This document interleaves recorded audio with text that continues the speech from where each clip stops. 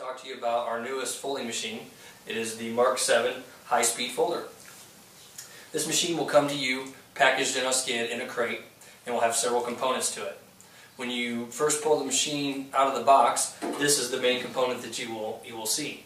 You will also have in separate boxes within the box, you will have two fold tables. This being fold table number 1.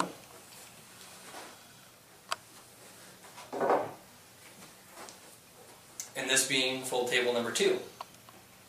In addition to the fold tables, you will also have a motorized exit conveyor,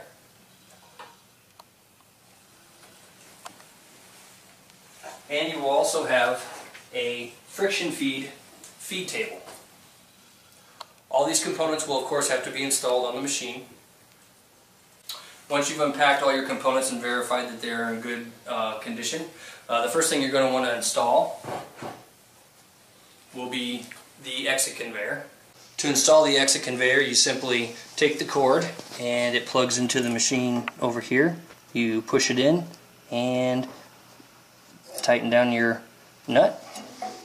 You then want to slide the machine in here like this, and it simply locks into place like so. The other part of the exit conveyor goes onto on as an extension. You'll also note a very simple fold chart that comes with each machine already installed on the exit tray extension, and it simply goes onto the heads of these bolts right here like so, and it locks into place. The next thing you're going to want to put in is going to be your friction feed table, and that goes on the opposite side of the machine, and you simply pick it up, slide it in, and drop it into place like so.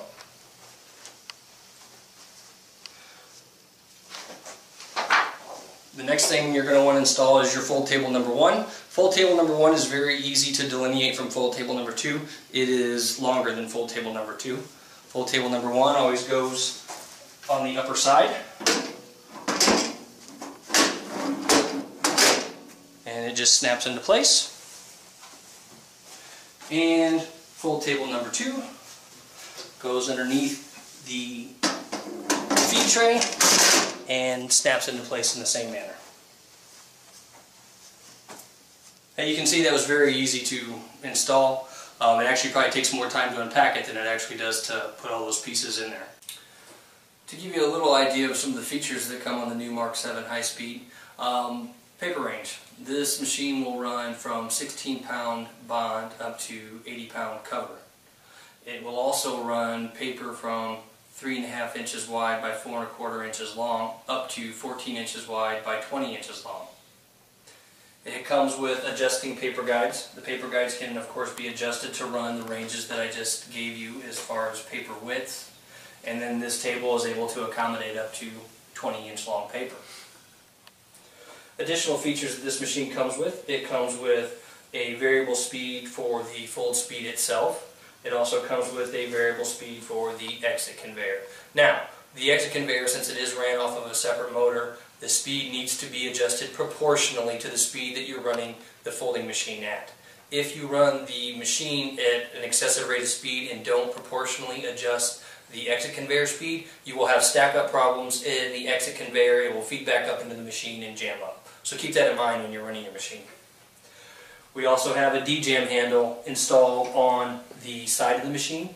The D-jam handle is actually freewheeling, so that while the machine is running, it doesn't of course spin to cause any danger to anybody who may be wearing a tie or have long hair or something to that effect. But to use the D-jam handle, you simply pull out on it and turn, and when you're doing that, it engages the rollers and it D-jams whatever may be in the roller package. You might notice these little tongues on the side of the machine here. These are actually the types of features that you see on high-end floor model machines that you see in printers. And what these are for is to actually adjust the gaps between the rollers. And the reason that these are like this is that they're spring-loaded. As you can see here, I'm lifting it. You can see here that it lifts as well. And what you do is, depending on what paper weight you're running, you take a piece of the sample stock, and let's say you're doing a letter or Z fold, for example. The first roller, when the paper enters the nip, is the thickness of one piece of paper. You tear a strip off to that size, you simply lift that up, slide it in there, and now that roller is gapped to that thickness of paper. Of course, when you've ran it through the first fold plate and you're entering your second fold roller, now that it's folded once, you have two thicknesses of paper. So you fold a piece of paper over that you've torn, you pull that out, slide it in, and the roller is gapped for two thicknesses of paper. And then of course coming out, you've now folded the paper twice on a letter or Z fold, and now you need three thicknesses of paper following the same logic. You pull this up, slide it in, and now your roller's gapped for the two folds of paper. And there's actually corresponding ones on each side of the machine, so you need to do that to both sides of the machine when you're setting it up and getting ready to run your job. This machine's also equipped with a simple fold chart. This here is a simple fold chart that comes with the machine. It covers paper range 6 by 9, 8.5 by 11, all the way up to 14 by 20, and you also have your ISO paper sizes here for Europe in A5 up to A3 plus. And then over here you have a corresponding legend that shows letter Z, double parallel, and so on. And it tells you specifically where to set each one of the fold plates based on what you're folding. Fold plate number 1 on this particular fold in this particular size, you'd want to set at 6.02 inches. And then to the right of each one of the fold plate settings, you'll see a little arrow, and that little arrow tells you exactly where to set your stack wheels. The stack wheels that come with this machine are actually dual adjustable stack wheels. You have an adjustment here to slide like this, and you have an adjustment here to slide like this, and it also flips like this. So you can cover the large range of paper sizes that you're actually going to be folding. And underneath the paper spring here, you will see the corresponding legends and numbers that I showed you on this simple fold chart.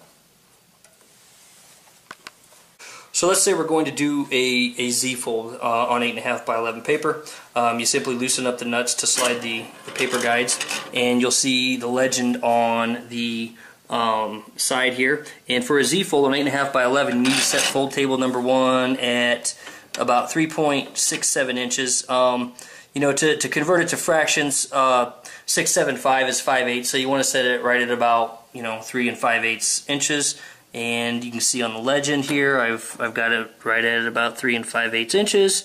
You tighten it down, and you make sure you're set equally on the other side to get as square a fold as possible. Now, a lot of times you'll be dealing with stock that's not perfectly square cut, and when you're doing that, you have to be able to adjust your fold stops independently for non-square paper, and that's what these two knobs right here do. It gives you micro adjustment on the paper stop from side to side. Now that we've set the first fold table, I'm going to pull the second fold table out because it's a little easier to set it that way.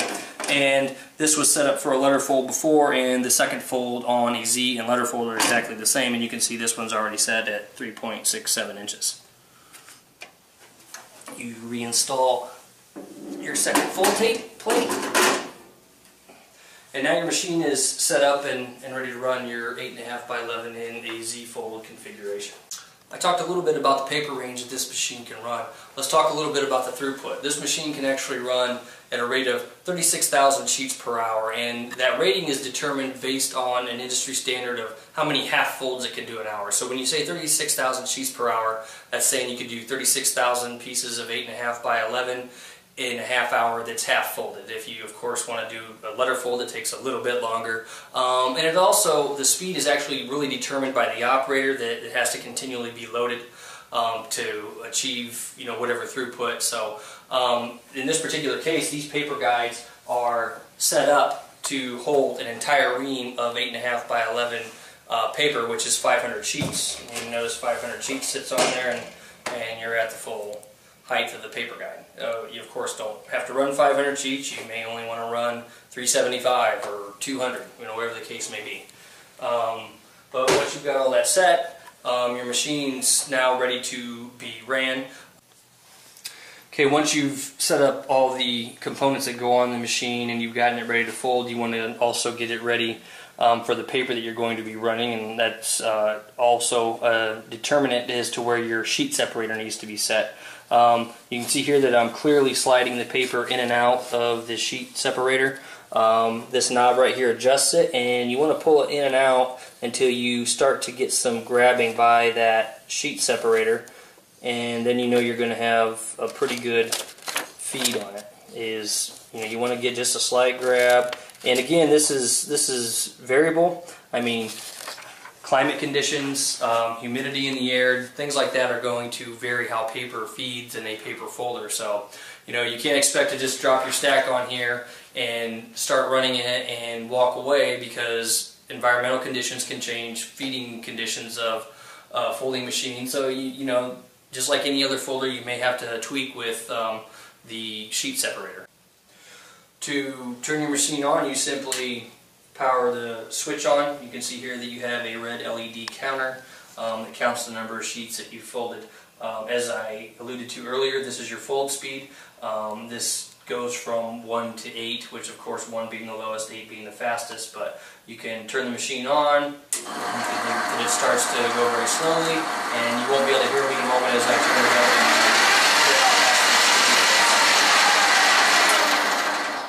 And then the exit conveyor is controlled speed-wise here. So, with that being said, I will now load some paper into the machine, and we will fold some for you. One of the things that you can do is you can put the paper in here to stop, or you can drop it in on a run, and it'll continue to feed. I'm going to go ahead and power it up and turn on the speed.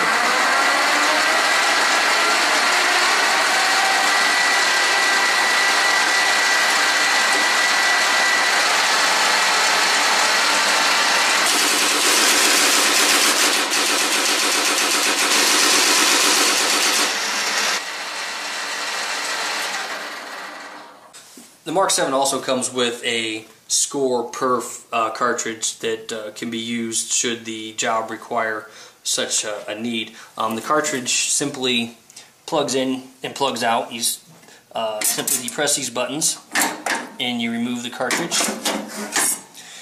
And then what you do to do your scoring or perfing job, you remove this hex cap right here, pull this off, you pull these off, and then the score and perf wheel that come with it and the backup hubs would get mounted on here, and then you would reinstall it back into the machine to do the score or perf job. Now, to do a score or perf job, you of course can't fold at the same time, because if you have a score or perf wheel on the shafts here, it's going to score or perf whatever it is that you're folding. Both fold tables come with a reversible profile to put them in backwards. You'll notice along this geometry right here, you'll see a radius. This radius is to match up against the rollers. If you want to do a score or perf job, you simply put your fold table in backwards, like so. And you do the same thing to the second fold table. Now, since your fold table is in backwards, and the end that is put in is actually sealed off, it's called a diverter, and it diverts the paper straight through, instead of entering the fold table, straight through the roller package and down through the score perf wheels that you installed, and then it will come out on the exit conveyor either scored or perf, depending on what type of job you're running.